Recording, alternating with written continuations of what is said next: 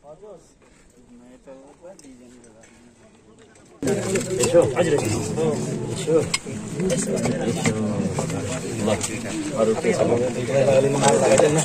सानो ढुङ्गा चाहिँ बिचमा म लगाइहाल्छु नि मेन मिस्त्री म छु यहाँ त्यो हेर्दाखेरि नै कति राम्रो छ त्यसले गर्दाखेरि त्यस्तो खालको भवन यहाँनिर बन्यो भने भोलिको दिनमा त्यो भवन हेर्नका लागि मात्रै पनि धेरै पर्यटकहरू दर्शक महानुभाव यति बेला हामी यो नौलो बस्तीमा यति बेला हामी आइपुगेका छौँ र यति बेला नगर प्रमुख मेयरहरूको साम्पाङ पनि यति बेला यस स्थानमा आइसक्नु भएको छ र यहाँ बहुभाषिक पाठशाला को लागि चाहिँ आज यहाँ शिलान्यास कार्यक्रम रहेको छ। त्यसको लागि यति बेला यहाँ भव्य तयारीहरू यो चेयर राखेर चाहिँ तपाईलाई भएको जानकारी गराउन चाहन्छु म।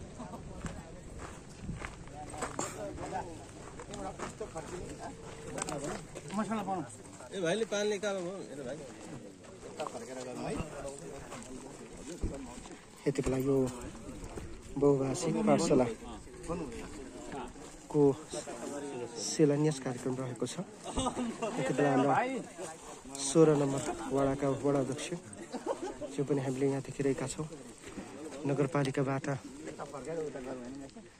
कर्मचारीहरू पनि यति बेला यो शिलान्यास कार्यक्रममा आइपुग्नु भएको छ। प्रमुख प्रशासकीय सरलाई पनि हामी देखिरहेका छौँ।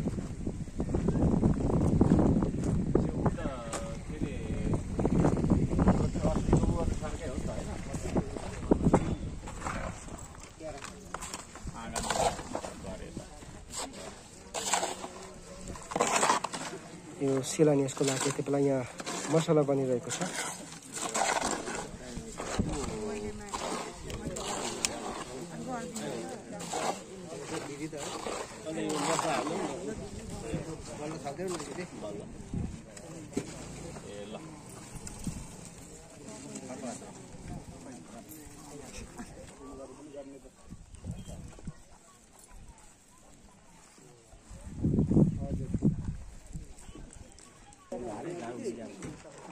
र यहाँ लेखिएको छ कन्स्ट्रक्सन अफ मल्टी ल्याङ्ग्वेस्टिक स्कुल बहुभाषिक विद्यालयको यो आजको यो शिलान्यास कार्यक्रम रहेको छ। आयोजनाको ठेगाना भनेको धरान उपमहानगरपालिका वडा नम्बर 16 सम्झौता भएको मिति 2080 साउन। यो जुन भवनको लागत चाहिँ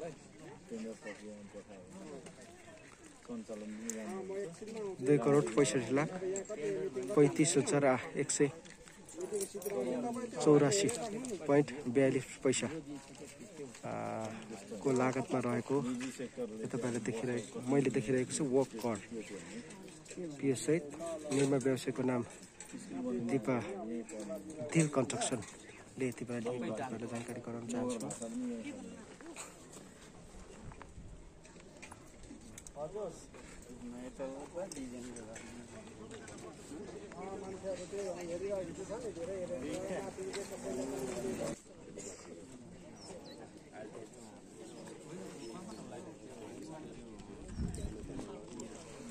शिलान्यास गर्ने स्थान चाहिँ यो रहेको छ।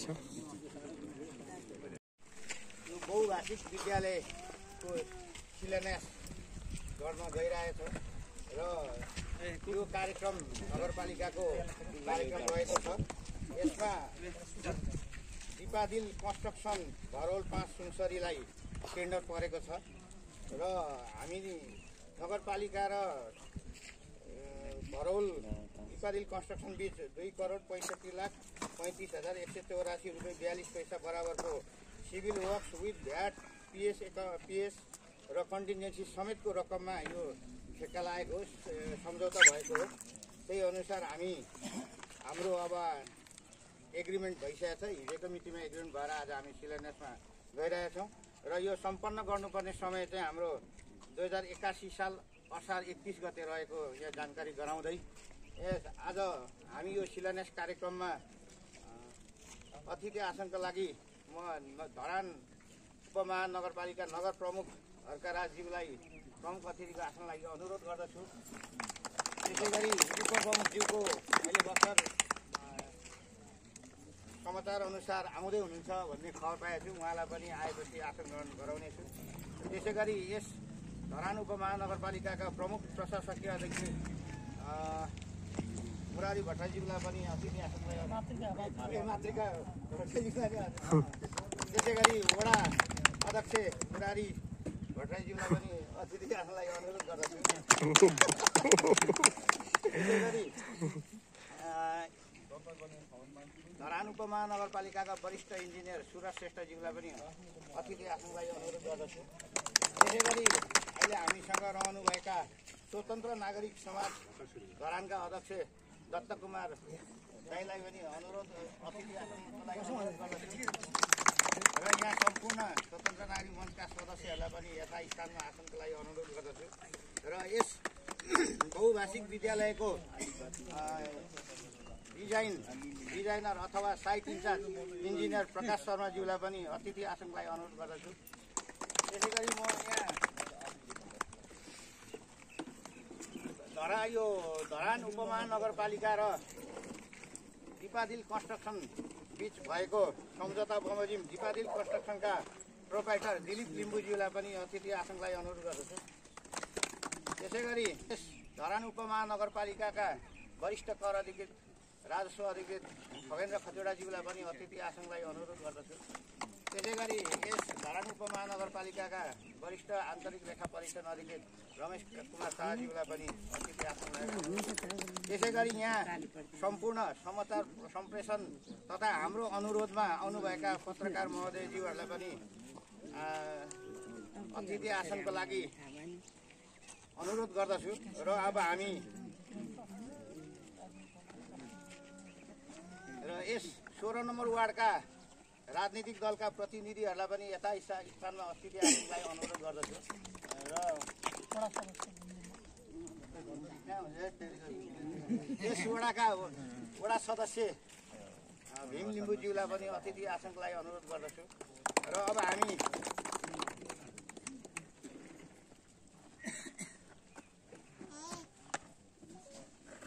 शिलान्यास कार्यक्रममा यस कार्यक्रमको यस योजना बारेमा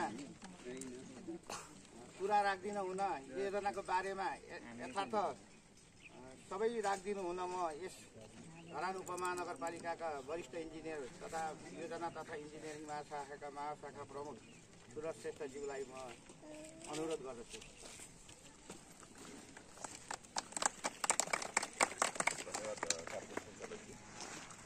आजको शिलान्यास कार्यक्रमका प्रमुख अतिथि धरान उपमहानगरपालिकाका श्रद्धेय आदरणीय नगर प्रमुख धरान उपमहानगरपालिकाका प्रमुख प्रशासकीय अधिकृत 16 नम्बर वार्डका वडाध्यक्षज्यू वडा सदस्यज्यू 16 नम्बर वार्डका राजनीतिक दलका प्रतिनिधिज्यू स्वतन्त्र नागरिक समाजका ऐतिहासिक दिनको अथवा ऐतिहासिक वस्तुको हामी शिलान्यास गर्न गइरहेका छौँ। यो विशेष गरी बहुभाषिक विद्यालय भनिएको छ र बहुभाषिक विद्यालय भनिए तापनि यसको चाहिँ एउटा डिजाइन चाहिँ यस्तो तरिकाले गरिएको छ कि यो भोलि यही डिजाइन अनुसार बन्न सकिएको खण्डमा चाहिँ एउटा आइकोनिक बिल्डिङ एउटा धरानको एउटा स्काई लाइनै भनेर भनौँ। अहिले जसरी हामीले धरान भन्ने बित्तिकै घण्टाघरको फोटो आउँछ त्यस्तै गरी भोलि यो पनि आउन सक्ने एउटा प्रबल सम्भावना भएको एउटा बिल्डिङ हो।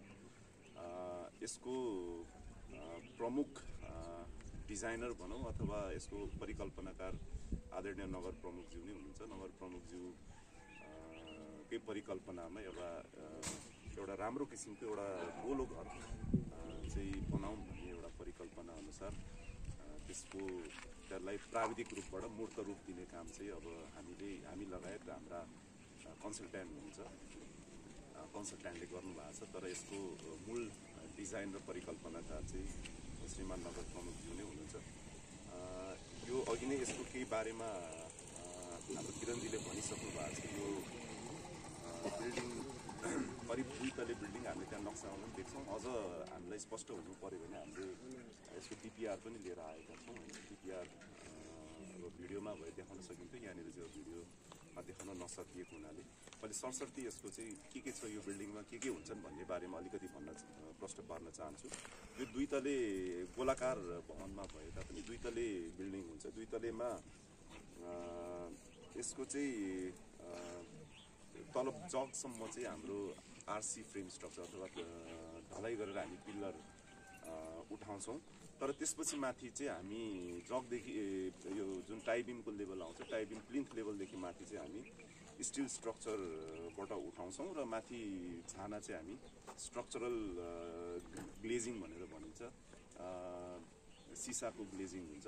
तर त्यसलाई रिएन्फोर्स गर्नको लागि चाहिँ सिसालाई तलपट्टिबाट चाहिँ हामीले मेटल स्ट्रक्चरले रिएन्फोर्सिङ गरेको हुन्छ र फुटाउँदाखेरि पनि हतपत नफुट्ने किसिमको चाहिँ त्यो किसिमको स्ट्रक्चर गरिएको छ। हामीले फर्स्ट फ्लोर चाहिँ हाम्रो मेटल डेकिङ हुन्छ। जसरी अहिले हामीले बिल्डिङहरू अन्य ठाउँमा पनि बनेको देखिन्छ, माथिल्लो तलाको फर्स्ट फ्लोर अथवा ग्राउन्ड फ्लोर र फर्स्ट फ्लोरको बिचको जुन स्ल्याब हुन्छ त्यो चाहिँ मेटल डेकिङको हुन्छ र सर्कुलर डोम्स टाइपको अघि नै हामीले भन्यौँ। यसको कुल डायामिटर चाहिँ हाम्रो यो 12 मिटरको चाहिँ डायामिटर हुन्छ यो गोलाकार र यसको टोटल हाइट भनेको हाम्रो ग्राउन्ड फ्लोरको 3.5 मिटर र फर्स्ट फ्लोरको 4.5 मिटर गरेर जम्मा 8 मिटरको चाहिँ हाम्रो हाइट हुन्छ। यसको area plinth area 113 square metre अर्थात् 1215 स्क्वायर फिटको हुन्छ भने ग्राउन्ड फ्लोरमा चाहिँ लाइब्रेरी 441 स्क्वायर फिटको छ। त्यस्तै एउटा एडमिनिस्ट्रेसन अथवा स्टाफ रुम 200 स्क्वायर फिटको छ। टोइलेट 2टा युनिट छ, एउटा पुरुषको लागि एउटा महिलाको लागि, अनि एन्ट्रेन्स लबी हुन्छ र स्टेयरकेस वेल चाहिँ भन्नाले भर्याङ चाहिँ हाम्रो मेटलको भर्याङ हुन्छ, फलामको भर्याङ हुन्छ। त्यसै गरी फर्स्ट फ्लोरमा चाहिँ क्लास रुम हुन्छ, जम्मा 900 स्क्वायर फिटको क्लास रुम हुन्छ। त्यसको क्यापेसिटी भनेको 40 जना विद्यार्थीहरूलाई चाहिँ एकपटकमा पढ्न सक्ने किसिमको चाहिँ क्लासरुम रहेको हुन्छ। र यसको अब अलिकति हामीले बिल्डिङदेखि बाहिरको कुराकानी गर्नु पर्दाखेरि त्यो कुनामा भनौँ न, त्यो कुनामा चाहिँ हाम्रो पूर्व उत्तर कुनामा पश्चिम उत्तर कुनामा चाहिँ एउटा एम्पी थिएटर भनेर भनिन्छ। कुनै कार्यक्रम गर्नु पर्यो भने बाहिर पनि भनौँ न एउटा त्यो रोमन स्टाइलको बसेर चाहिँ कार्यक्रमहरू हेर्न सक्ने गर्न सकिने टाइपको एउटा एम्पी थिएटर हुन्छ भने आउटडोर टिचिङ स्टेज पनि हुन्छ। केही कुराहरू सिकाउनु पर्यो भने त्यहाँभित्र नआँटेको खण्डमा बाहिर पनि सिकाउन सक्ने किसिमले आउटडोर टिचिङ स्टेज हुन्छ। र ल्यान्डस्केप डेभलपमेन्ट भइहाल्यो। हाम्रो वरिपरि compound wall metal compound fencing रहेको छ, आउटडोर सिटिङ र प्लेइङ एरिया रहेको छ र केही प्लान्टेसन वर्कहरू रहेको छ। करिब यो एरिया नै हाम्रो यो स्वास्थ्य भवन र यो के भन्छ प्रहरी चौकी समेत गरेर चाहिँ यो एरियालाई घेरेर हामीले बनाएका छौँ। अब यसको अलिकति टेक्निकली चाहिँ अलिकति कम्प्लेक्स टाइपको बिल्डिङ छ। यो चाहिँ अन्य सामान्य बिल्डिङ जस्तो छैन। त्यस कारणले यसमा चाहिँ एकदमै टेक्निकल सुपरभिजन चाहिँ एकदमै राम्रोसँगले चाहिने हुन्छ। हामीसँग हाम्रो प्रकाश शर्माजी हाम्रो इन्जिनियर हुनुहुन्छ, अहिले बस पार्कको पनि उहाँले नै हेरिराख्नु भएको छ। टेक्निकली उहाँ एकदमै साउन्ड मान्छे हुनुहुन्छ भने सँगसँगै हाम्रो लकिली हामीले ठेकेदार पनि राम्रै पाएको छौँ, कन्ट्र्याक्टर पनि उहाँले हामीसँग हाम्रो प्रोजेक्टहरू 5-6वटा गरिसक्नु भएको छ। अहिलेसम्ममा उहाँको त्यस्तो नराम्रो पर्फर्मेन्स कतै पनि छैन, राम्रै पर्फर्मेन्स पाइरहेका छौँ। त्यस कारणले गर्दाखेरि यो राम्रै प्रोजेक्ट हुन्छ होला जस्तो लाग्छ, राम्ररी नै हामी सम्पन्न गर्न सक्छौँ होला जस्तो लाग्छ। यो डिजाइन गरे डिपिआर गरे अनुसारको बनाउन सक्छौँ होला जस्तो लाग्छ। यसमा निरन्तर अब आदरणीय नगर प्रमुखज्यू उपप्रमुखज्यूहरूको अनुगमन, स्वतन्त्र नागरिक समाजको पनि अनुगमन लगायत वडाध्यक्षज्यूहरू हुनुहुन्छ, वडा सदस्यज्यूहरू हुनुहुन्छ, वडा स्थित राजनीतिक दलका प्रतिनिधिहरू हुनुहुन्छ। उहाँहरूको नियमित अनुगमन र सजेसनहरू उपलब्ध भएको खण्डमा यसलाई हामीले राम्ररी सम्पन्न गर्न सक्छौँ जस्तो लाग्छ। अघि नै हाम्रो किरणजीले भनिसक्नु भएको छ, यो करिब हाम्रो कुल लागत 2,71,05,088 रुपियाँ 75 पैसा थियो। त्यसमा ठेक्का 2 जनाले हाल्नु भएको थियो र सबैभन्दा कम मूलभूत रूपमा प्रभावग्राही ठेक्का चाहिँ हाम्रो दिपादेल कन्स्ट्रक्सनलाई 2,65,35,184 रुपियाँ 42 पैसा भएको छ मा उहाँले ठेक्का पार्नु भएको छ र 81 असाढ 31 गतेसम्ममा चाहिँ यो सम्पन्न गर्ने लक्ष्य रहेको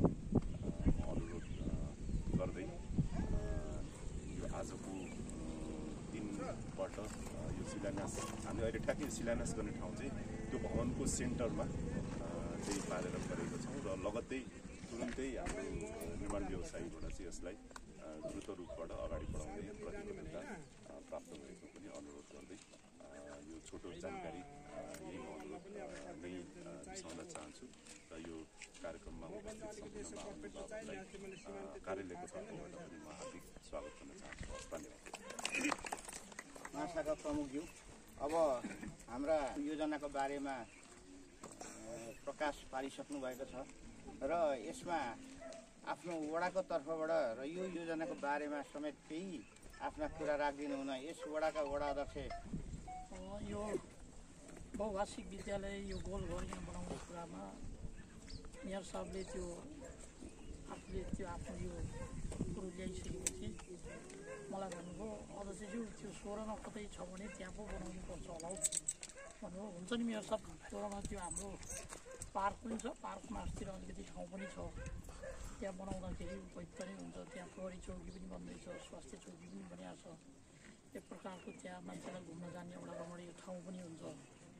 त्यही बनाउँदाखेरि हुन्छ नि मेरो सब, म त्यो वातावरण पनि बनाउँछु, त्यो ठाउँ पनि गर्छु भनेपछि उहाँ त्यो प्राविधिकहरू हेर्न पठाइसकेपछि नाप्न आइसकेपछि हाम्रो सवाल भाइहरू नाप्न आउनुभयो प्राविधिकहरू, उहाँहरूले हुन्छ भन्ने रिपोर्ट दिइसकेपछि यो बन्ने निश्चित भयो। त्यसपछि टेन्डरको प्रक्रियामा पनि गयो, टेन्डर पनि भयो, अब बन्ने निश्चित छ।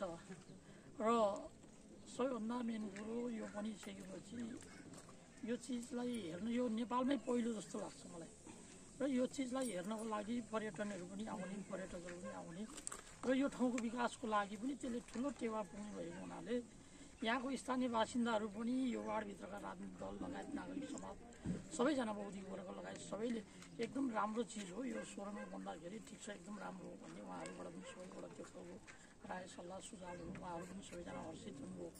र अर्को एउटा हाम्रो यहीँ मासतिर 14 कट्ठा जग्गा छ, त्यो घेराबार पनि गरेको छ, त्यहाँनिर हामीले म मेयर साहबसँग त्यो कुरा पनि राख्छु र अहिले यहाँ सबैजना भएको बेला त्यहाँ एउटा ज्येष्ठ नागरिक मिलन केन्द्र बनाउने हो कि भन्ने हामीले सोच पनि बनाएको छौँ। त्यहाँनिर एकचोटि मेयर साहबलाई लगेर देखाउँछौँ पनि हामी भोलिको दिनमा। र त्यहाँ अहिले कतिको घरमा पढ्न सक्ने वातावरणहरू पनि छैन, घरको वातावरणले गर्दा पढ्न नपाइराखेको भाइ बहिनीहरू जसलाई चाहिँ अलिकति पढौँ भन्ने चाहना छ तर घरको वातावरणले पढ्न दिइराखेको छैन। हाम्रो त्यो खालको समाज पनि छ अलिकति, र कमसेकम त्यो एकान्तमा गएर त्यहाँ आनन्द किसिमको वातावरणमा फ्रेस माइन्ड भएर पढ्न पाउने खालको वातावरण पनि त्यहाँ बनाउन सकिने खालको त्यो पनि छ। त्यो विषयमा पनि मेयर साहबसँग कुरा गरेर सबै राजनीतिक दल लगायत नागरिक समाज सबैसँग सल्लाह गरेर त्यो पनि बनाउन सकियो भने त्यो पनि एउटा राम्रो फलदायी पनि हुन्छ। र त्यहाँ हामीले पहिले हाम्रो निवर्तमान मेयर तिलकजी हुँदाखेरि हाम्रो यहाँका निवर्तमान वडा अध्यक्ष दिलकुमारजी हुँदाखेरि त्यसलाई घेरेर राख्ने काम पनि भएको छ। त्यो घेर्ने कुरामा हामीले पनि आफ्नो तर्फबाट सहयोग गरेका थियौँ। त्यति बेला त्यसलाई घेरेको छ, 14 कट्ठा जति जग्गा निस्किएको छ, त्यसलाई पनि प्रयोग गर्नुपर्छ भन्ने म मेयर साहबसँग अनुरोध गर्दै र यो कार्यमा यहाँ बन्दै गर्दाखेरि हाम्रो कन्स्ट्रक्सनको साथीहरूलाई कति कुराहरू यहाँनिर हामीले सहयोग गर्नुपर्ने हुन्छ, हामीले वडाको हिसाबले सहयोग गर्नुपर्ने हुन्छ। हामी सबै राजनीतिक दलहरू नागरिक समाज लगायत यो स्थानीय यहाँको बासिन्दा यो नौलो बस्तीको बासिन्दालाई चाहिँ मेरो विशेष अनुरोध छ, यहाँ बन्दै गर्दाखेरि तपाईँहरूले सहयोग गरिदिनु होला। र अहिले हाम्रो धरानमा एउटा चिजको रोगको चाहिँ अन्त भएको छ। पहिले के थियो भने केही चिजहरू बन्न आँट्यो भने चाहिँ अलिकति कुण्डले मुण्डले प्रविधिको मान्छेहरू आउने, पैसाहरू दादागिरी गर्ने, पैसाहरू ठेकदारहरूलाई माग्ने, बाटो बनाउँदा पनि माग्ने, अनि त्यो ठेकदारले तिरेको पैसाहरू चाहिँ अनि ककललाई खुवाउनु पर्ने, कता कता छर्नु पर्ने, त्यो छरेको चिजहरू चाहिँ त्यही बनाएको चिजबाट चाहिँ उकास्नु पर्ने भएको हुनाले अहिले चाहिँ मलाई लाग्छ 1-1.5 वर्ष 2-4 वर्षले धरानमा त्यो चिजको अन्त्य भएको छ। त्यसैले काम गर्ने कुरामा ठेकदार साहबलाई अहिले नै अनुरोध, कहीँबाट डिस्टर्बेन्सहरू भयो भने, अप्ठ्यारोहरू भयो भने, कसैले अवरोधहरू गर्यो भने तपाईँले वडामा सम्पर्क गर्नु होला। हामीले गर्न सकिनौँ भने हामी मेयर साहबसँग कुरा गर्छौँ। अझ तपाईँलाई यहीँको स्थानीयले नै सहयोग गरिहाल्नुहुन्छ त्यो विषयमा, किनभने हाम्रो यहाँ जति चिजहरू भने कहीँ पनि डिस्टर्ब छैन, डिस्टर्ब भइहाल्यो भने त्यसको हामी तुरुन्तै निराकरण गरिहाल्छौँ।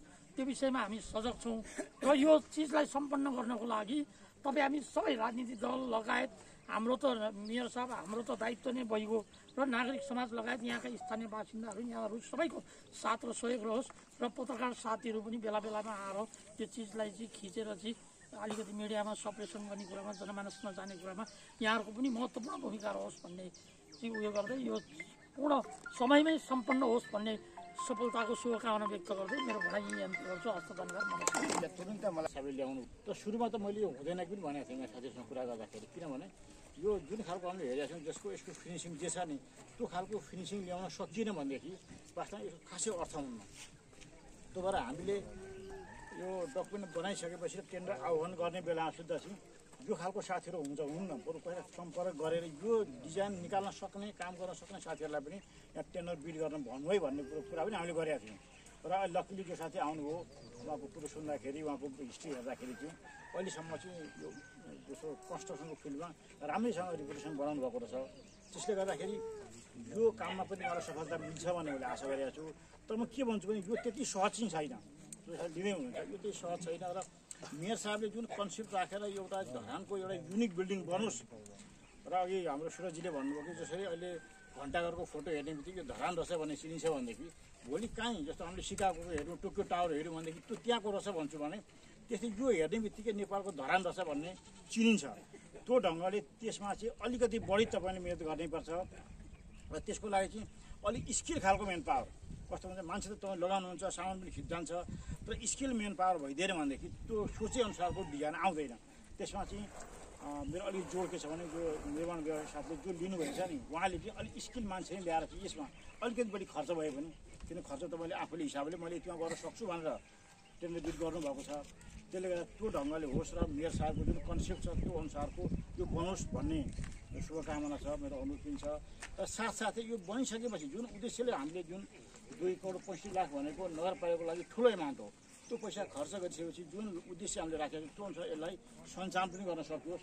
यसको लागि चाहिँ नगर कार्यपालिका सबै सदस्यहरू र स्थानीयहरूको पनि उत्तिकै सहयोग चाहिन्छ र यसलाई प्रचार प्रसार गर्ने क्रममा मिडिया साथीहरूको पनि त्यतिकै सपोर्ट र सहयोगको मैले अपेक्षा गरेको छु। र आज यो शिलान्यास भइसकेपछि यो तोकिएको समयमै यो सम्पन्न हुनेछ भन्ने मैले अपेक्षा राख्छु। र यो कार्यक्रममा सहभागिता जुनै दिनुभएकोमा नगरपालिका तर्फबाट उपस्थित सम्पूर्णमा हार्दिक स्वागत गर्दै मेरो भनाइ टुङ्ग्याउँछु। धन्यवाद। टावर भनेको अब हामी शिलान्यास कार्यक्रममा जान्छौँ र शिलान्यास कार्यक्रम अन्तर्गत आज हामी नै सबै थोक हामी नै गर्छौँ भन्दाखेरि मेयर साहब मार्फत गरिन्छ। हामीले कोही केही ल्याएको छैनौँ र हामी पहिलो फेजमा इँटाको यो इँटा राखेर गर्छौँ, त्यसपछि हामी धुप बाल्छौँ अनि आएर कार्यक्रम समापन गर्नेतर्फ लाग्छौँ। त्यसको लागि म मेयर साहबलाई र सबै साथीहरूलाई यता अगाडि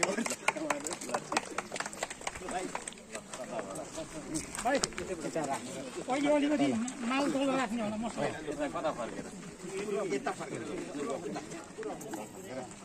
पहिला इँटाको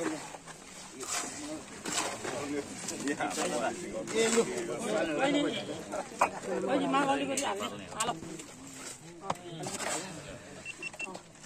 त्यसैलाई मिलाउनु त्यतिलाई मिलाउनु चारैतिर मिलाउनु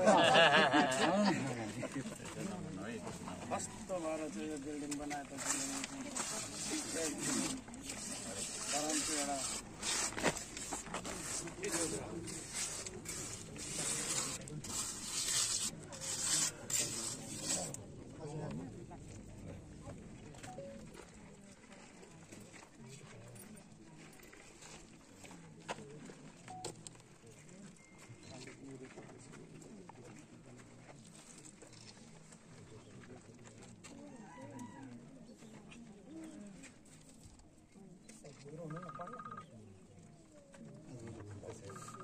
मलाई मास लागेको छ कि सबै ल अब यो के गर्नु पर्यो?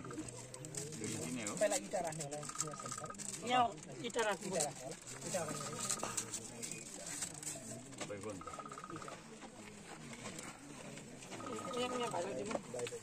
मेरो सबै त आउनु नि तपाईँ यता आयो त यता त्यहाँबाट यो हो। पर खुट्टा टेक्दा हुन्छ हौ। हुन्छ छिरेर अब मसला हाल्यो राज्यलाई पूर्व पश्चिम मिलाउँदा चारैतिर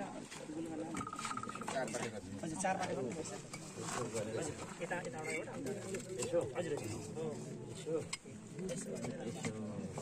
अरू के छ सानो सानो ढुङ्गा चाहिँ बिचमा म लगाइहाल्छु नि मेन मिस्त्री म छु यहाँ मिस्त्री ल हेर्नु त पल्लो एटालाई सोर्सन गर्छ यसलाई यसलाई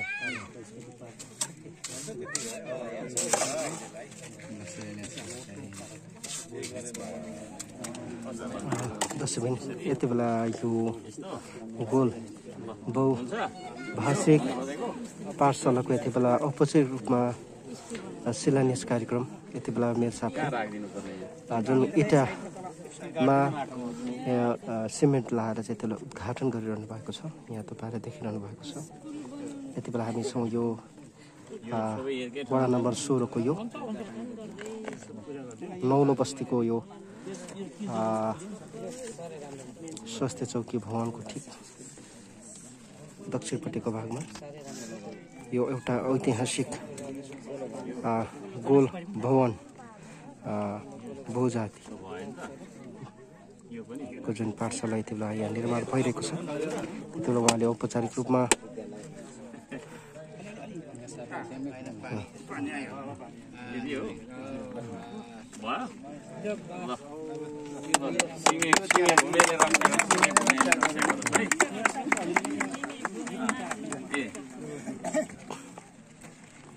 भाइ यो मसला यहाँ लगाइदियो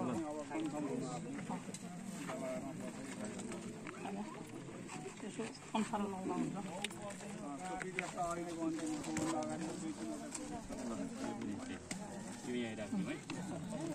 भाइ बहुभाषी स्कुल दियो त्यो मसला चाहिँ मुनि खाल्टामा हाल्छ कि जनसुपारीलाई चाहिँ तल राखेर मसला ठ्याक्क छोड्थ्यो नि भयो नि दर्शक फाइनली यति बेला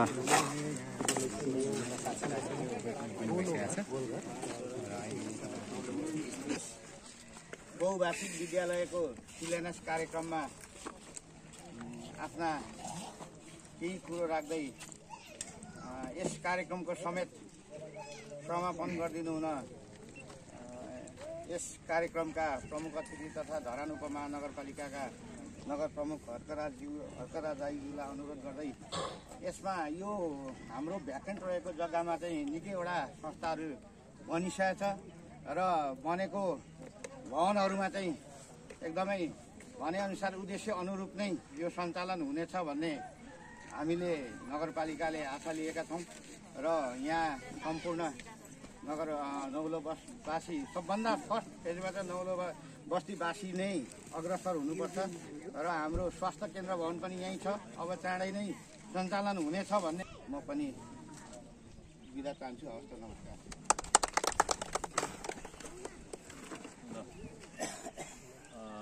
सबैजनालाई धेरै धेरै धन्यवाद छ। हाम्रो नगरका प्रमुख शासकीय अधिकृतज्यू, 16 नम्बर वडाका वडा अध्यक्षज्यू, वडा सदस्यज्यू, हाम्रा नगरपालिकाका योजना महाशाखा लगायतका महाशाखा प्रमुखज्यू, कर्मचारी, सम्पूर्ण कर्मचारी साथीहरू, राजनैतिक दलका प्रतिनिधि साथीहरू र सबैजना उपस्थित नागरिक समाजका साथीहरू लगायत सबैजना स्थानीय र पत्रकार साथीहरू। अब यो चाहिँ नि यता सुन्नु है, यता सुन्नु, यता आउनुहोस्, साइडमा बोलेको यता आउनु, यता ल सुन्नु है। अब सबैले के छ भन्दाखेरि अब यहाँ हामीले एउटा चाहिँ नि त्यहाँ त्यो तस्बिरमा देखिएको जस्तो, त्यो फोटोमा देखिएको जस्तो एउटा भवन निर्माण यहाँ गरौँ भन्ने हाम्रो चाहिँ नि योजना छ। अघि हामीले भनिसकेका छौँ, हाम्रा कर्मचारी साथीहरूले भनिसक्नु भएको छ। त्यो हेर्दाखेरि नै कति राम्रो छ। त्यसले गर्दाखेरि त्यस्तो खालको भवन यहाँनिर बन्यो भने भोलिको दिनमा त्यो भवन हेर्नका लागि मात्रै पनि धेरै पर्यटकहरू आउनुहुन्छ भन्ने मैले बुझेँ। यो सामान्य भवन होइन, चार कोठे भवन, चारवटा चाहिँ आई मिन लाइक चारवटा होइन, चार पाटे भवन खालको जे खालको भवनहरू छ, त्यो भवनभन्दा अलिक फरक खालको भवन त्यो छ।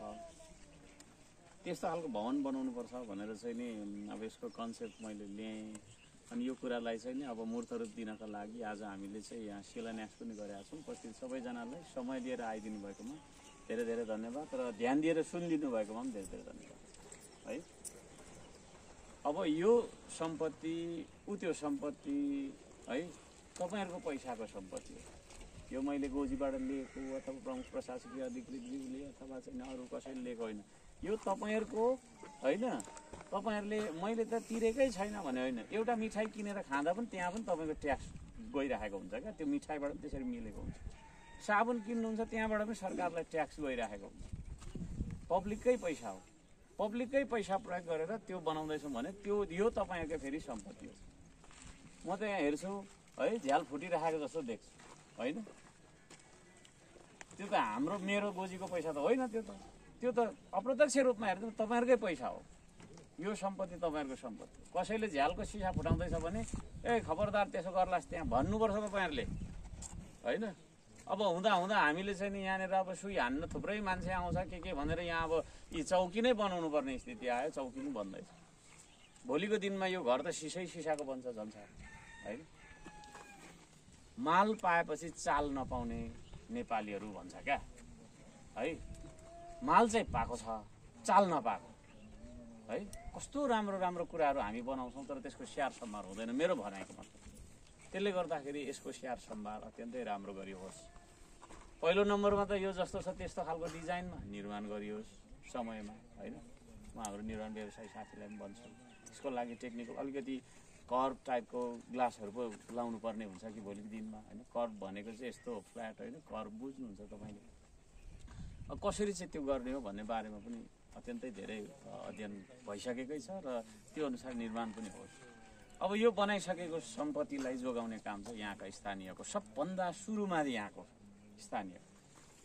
तपाईँ भोलि भन्नु होला यहाँ प्रहरी आउँछ प्रहरीले गरिहाल्छ नि भन्नु होला। त्यो प्रहरी त रोल्पाको हुनसक्छ काठमाडौँको हुनसक्छ क्या। जागिर खाँदै आएको हुनसक्छ क्या सरुवामा। तर तपाईँको घर यहीँ छ जो चाहिँ तपाईँ यहीँ जन्मिनु भएको छ होइन।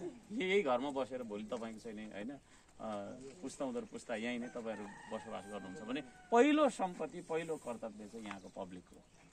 र यो कुरामा म जोड दिन चाहन्छु। अब नगर प्रमुख मात्रै आएर खालि गोठाला गरिदियोस् भन्ने किसिमले पुलिस मात्रै आएर हेरिदियोस् भन्ने किसिमले चाहिँ हुँदैन। यसका लागि म सम्पूर्ण स्थानीय आम बुवा दाजुभाइ तथा दिदीबहिनीहरूलाई विनम्रताका साथ अनुरोध गर्न चाहन्छु है। यसको महत्त्व बुझ्नुपर्छ। अब यो बिल्डिङ बनिसकेपछि यो बाटो पनि पक्कै बन्छ होइन। यस्तो धुलामे हिलामे त हुँदैन। कुनै पनि कुरा बिस्तारै बिस्तारै चाहिँ विकास हुँदै जान्छ। एकैचोटि वात्तै हुँदैन। जस्तै हामी पनि सानो थियौँ क्या।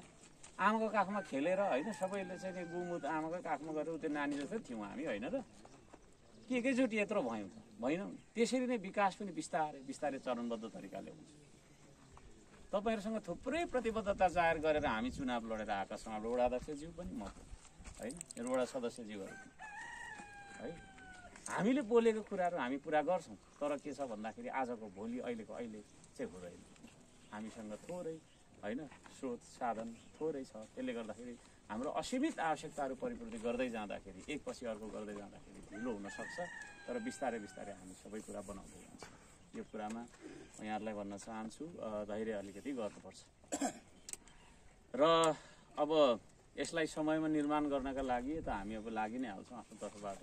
तपाईँहरूले पनि होइन यसलाई चाहिँ नै अब सहयोग गर्ने तर्फ लाग्नुपर्छ। प्रत्येक वडामा एउटा विशेष किसिमका संरचनाहरू बन्नुपर्छ भन्ने मान्यता म राख्दछु। त्यसले गर्दाखेरि 16 नम्बर वडामा चाहिँ नि यो अत्यन्तै सुन्दर हेर्दै त्यस्तो राम्रो छ होइन। कहिले बनिसक्छ र त्यहाँ चाहिँ नि सेल्फी खिचौँला भनेर मलाई नै लागिसक्यो भनेपछि तपाईँहरूलाई त कति लागिरहेको होला होइन होइन। एउटा जब त्यो झोलुङ्गे पुल त कतिजना मान्छे हेर्न जान्छौँ हामी होइन। त्यो हेरेर त यो त एउटा युनिक हो नि त। युनिक भनेको चाहिँ अनुपम टाइपको क्या एउटै मात्रै खालको चाहिँ नि देखिन्छ। त्यसले गर्दाखेरि यसलाई बृहत रूपमा चाहिँ नि प्रमोट गरौँ र मैले भनिराखेको छु अब सबै कुरालाई चाहिँ प्रमोट गर्नेदेखि लिएर हरेक कुरालाई चाहिँ नि सुव्यवस्थित गर्नका लागि मिडियाको ठुलो हात छ। आज अघि भर्खर हाम्रो अध्यक्षज्यूले कुरा गर्दै हुनुहुन्छ। अब पहिला चाहिँ नि के कुण्डल लाउने मुण्डल लाउनेले पैसा माग्न आउँथ्यो। त्यो खालको घटनाहरू घटिँदैन होइन। जे जति घट्यो विगतमा घट्यो होला नि, तर अब घट्दैन। हामी त्यो खालको चाहिँ नि बिल्कुलै त्यसको चाहिँ नि प्रशय गर्ने मान्छे होइन है। जे छ सुपथ रूपमा हुनुपर्छ, समयमा हुनुपर्छ, गुणस्तर होइन कायम गरेर हुनुपर्छ, गुणस्तरीय कामहरू हुनुपर्छ। त्यसमा तपाईँलाई बाधा व्यवधान हुँदैन, हामी साथ सहयोग गर्न तयार छौँ। र अर्को कुरा अब मैले सबैभन्दा महत्त्वपूर्ण कुरा चाहिँ यतिखेर डेङ्गुको कुरा गर्नै पर्छ होइन। आज हामी सबैजना बिराम भइरहेको छौँ। हिजो त्यहाँदेखि बाँसतिर चाहिँ पहिल्यै गऱ्यौँ भनेर त्यहाँदेखि तलतिर हामीले खोजेर नष्ट गरेर सर्च एन्ड डिस्ट्रोय भन्ने गऱ्यौँ। त्यो तपाईँको चाहिँ नि सानातिना टोक्रा टोक्रीहरू तपाईँको घर घुरेनमा छ भने होइन, गमलाको तपाईँको चाहिँ गमला होस्